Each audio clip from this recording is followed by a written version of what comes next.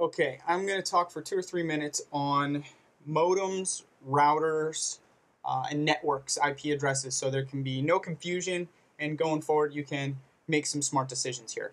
So modems and routers operate differently. A router is what creates a network, either a wireless network or a wired network. We can see here on the Mac, when you click this radar symbol up at the top, that's your airport symbol, it shows all of the available networks. These are all available wireless networks. If they have a lock next to them, that means they're password protected. If it has a check next to it, it means that you're connected to that network. The only thing that can give off these networks is a router.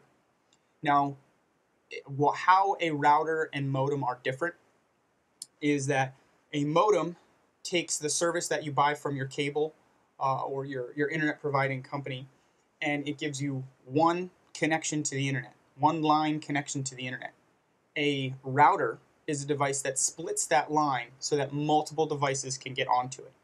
Now, sometimes the modem and the router are separate, and sometimes the companies sell you a modem with a router built into it. So let's take a look at some common modems and routers.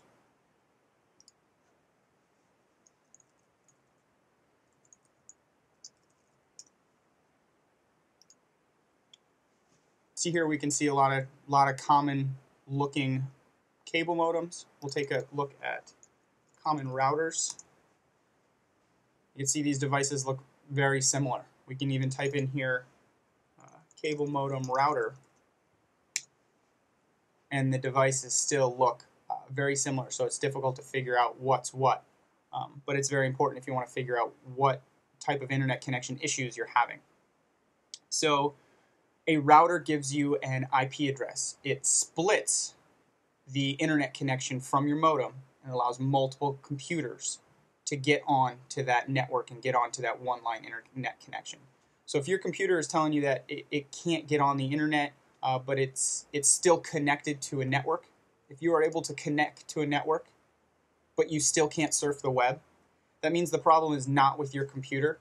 It means the problem is with the device your computer is connecting to. So it has a problem with that router, and that router is not giving you, it's not splitting that internet connection. So it's not giving you a connection to the internet. So then the next thing to do would be to figure out what exact model of router you have and look into the settings on that router and how it's configured. Is it configured to split the connection properly or lock out certain things? There's a lot of different settings, and then you have to get more specific into what device you actually have. So that's just some basics on routers, modems, and network connections. Hopefully that clears things up. So as you go forward, if you're troubleshooting issues, you'll be clear on what is what and where to go to solve the problem at hand.